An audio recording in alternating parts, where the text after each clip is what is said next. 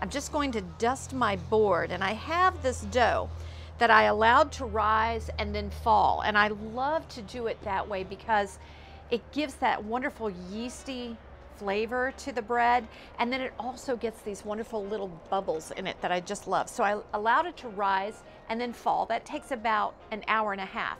If you want, you can just allow it to rise for about 45 minutes and then roll it out. It also gives you a wonderful product.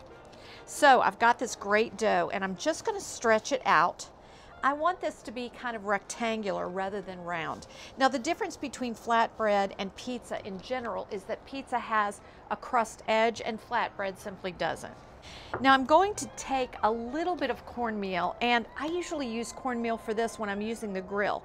If I'm using a pizza stone, I like to use a little bit of cornmeal mixed with flour because it seems to bake better. But on the grill, a little cornmeal will do it.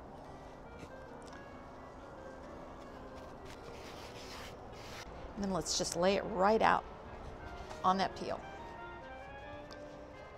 Once our dough is on the peel and the grill is nice and hot, I need to oil that grill, and then I'm going to slide that dough gently onto those grates. That flatbread has a little bit of color on it. I just want to remove that for a minute because we're going to flip this over. That will be the bottom. The grilled part is actually going to be the top so that we know that's completely cooked through. This way we'll be grilling the bottom and we know that both sides are cooked completely.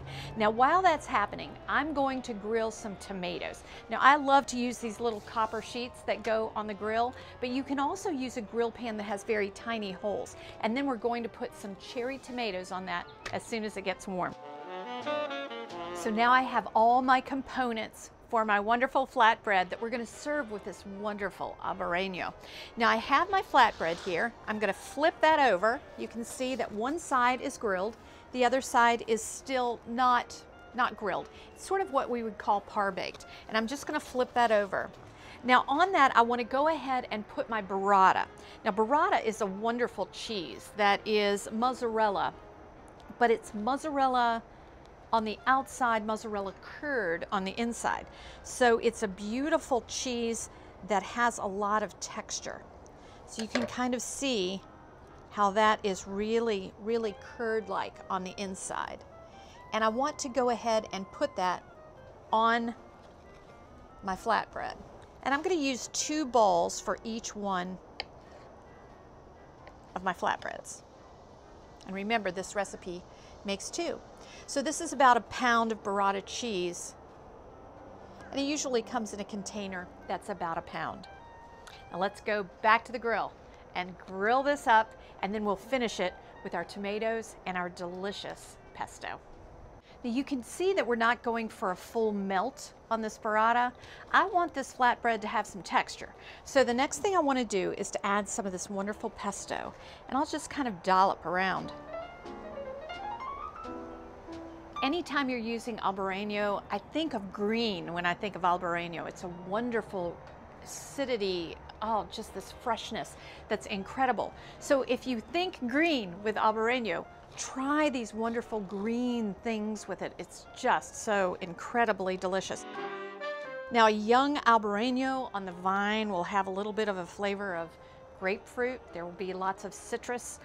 As soon as you start to process it, it starts to take on a little more flavor. Now, Albarino, a lot of times you'll see with a little bit of carbon dioxide continuing in the bottle. That little bit of effervescence, which is just delicious, and it just reminds you how crispy this wine can be with its acidity.